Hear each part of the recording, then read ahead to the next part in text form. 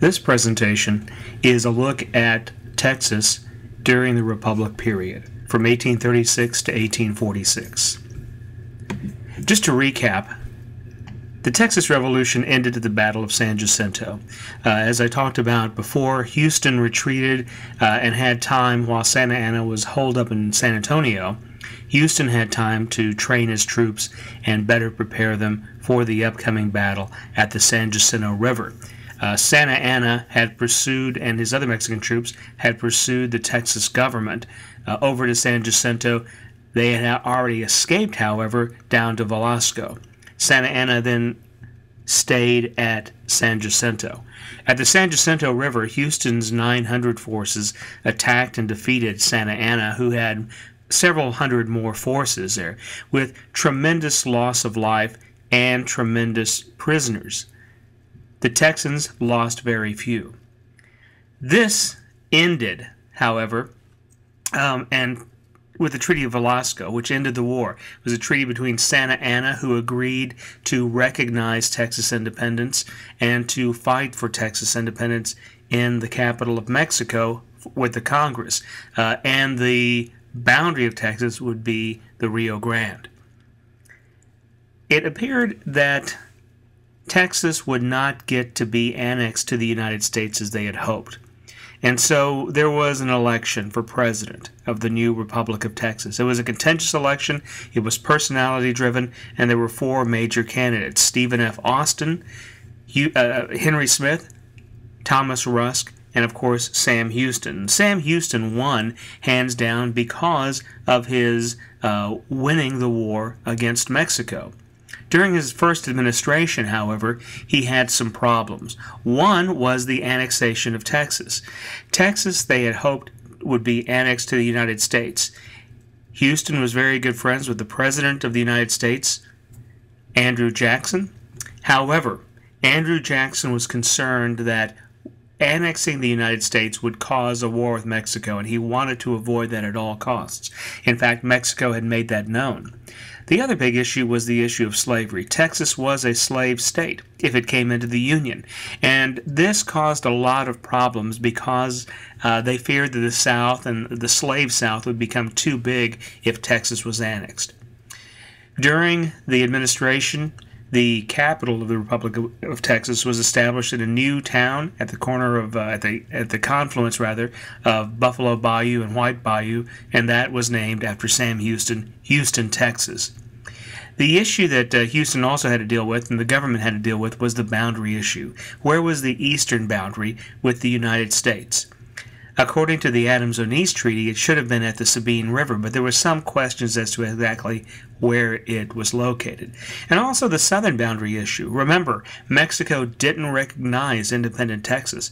And even if they did, they said the border should be at the Nueces River, not at the Rio Grande. So these two boundary issues were of major concern during Houston's first administration.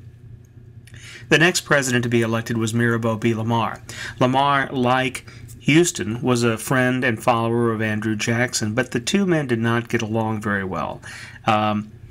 Lamar is sometimes called the poet president because he wrote poetry, was very literate, and he also made some speeches about the importance of Texas education. However, to be clear, he never really implemented any educational policies, and so the father of Texas education, as a name for him, is really kind of overstated a little bit.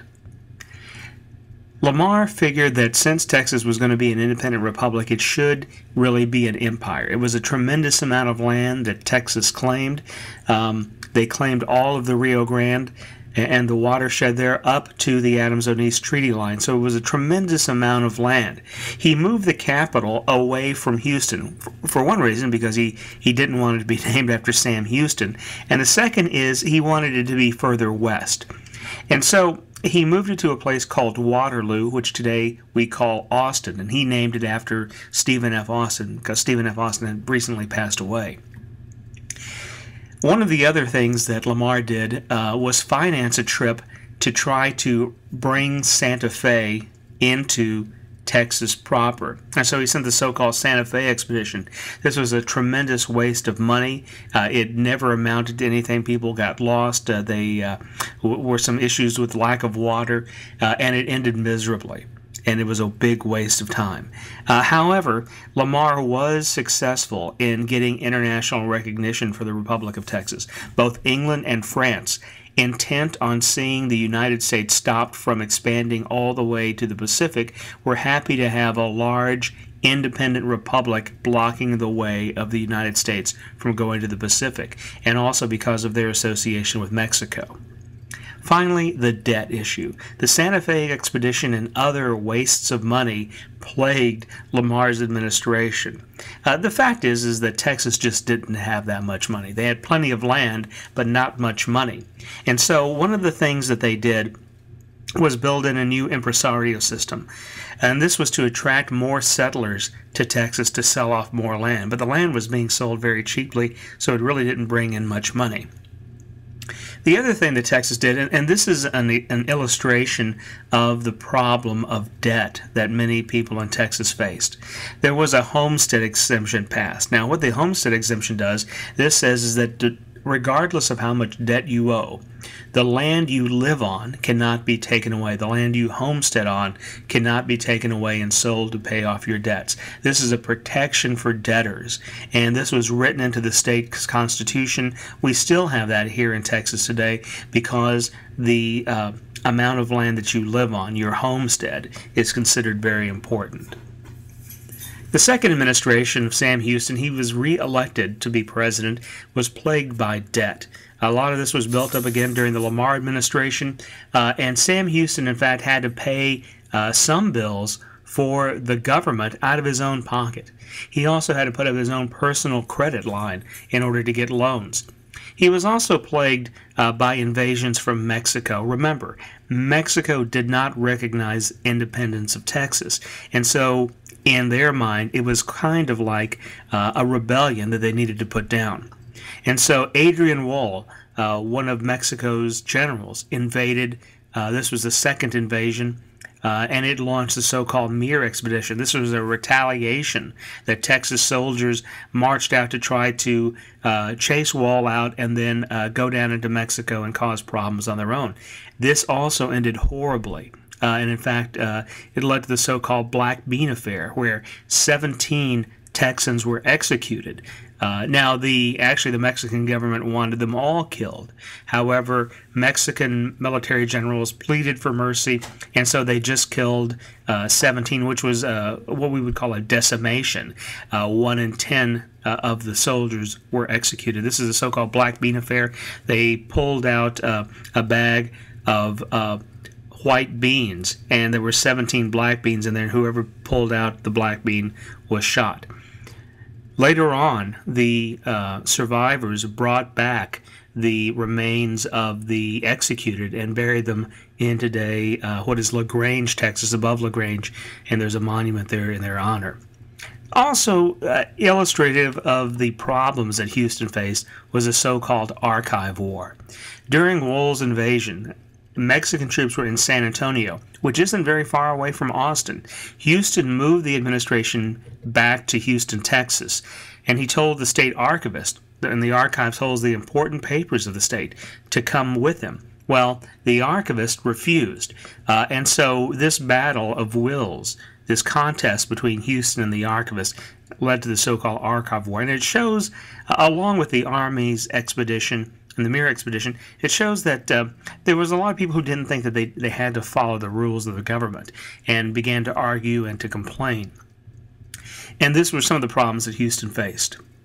Also, the question of annexation arose again, and Houston was able to bring Mexico and begin discussing problems relating to annexation with Mexico and with the United States, and those issues began to be ironed out a little bit. The last administration, the last presidential administration for the Republic of Texas, was Anson Jones's presidential administration. Anson Jones, a medical doctor, oversaw the Republic of Texas during the annexation period. And at this time, although the British and French were opposed, Mexico was able to finally allow the United States to annex Texas without any problems and to agree to the independence of Texas. And so at the end of Jones's administration, he is really the last president and lowers the Texas flag in favor of the United States flag. And there's an illustration in your book that shows this. In 1872, an artist named John Gass painted this picture. It's called American Progress, and it shows and it illustrates westward movement, settlers coming in, being guided by the spirit of progress. And this goes very well with a flavor of the times from the 1820s and 30s and 40s all the way up to the 1890s, that of manifest destiny. Manifest destiny is this idea that the United States has to constantly move further and further west, the sea to shining sea, and to fulfill that destiny. And in fact, the term is coined by John L. O'Sullivan, a newspaper editor who wrote in an article, and he said, "Our manifest destiny is to overspread the continent allotted by Providence for the free development of our yearly multiplying millions." And this was an article about the annexation of Texas. And so O'Sullivan and others believed that Texas annexation was part of this manifest destiny. And if we look at the United States, a map of the United States, we see that the land that became Texas, or that Texas claimed, was a large chunk of land in the American South and Southwest. And that's why it was so important. In the yellow, you see the settlement areas there, and the blue areas were still unorganized territory. People were living there, but they just weren't really kind of recognized as being part of the state. And the Oregon country also was an important issue. And if you look at the date, the Oregon territory 1846, and Texas 1845, those are the times that both of those territories came into the United States. And so you see that adding land, fulfilling this sea to shining sea mission was very important to the United States.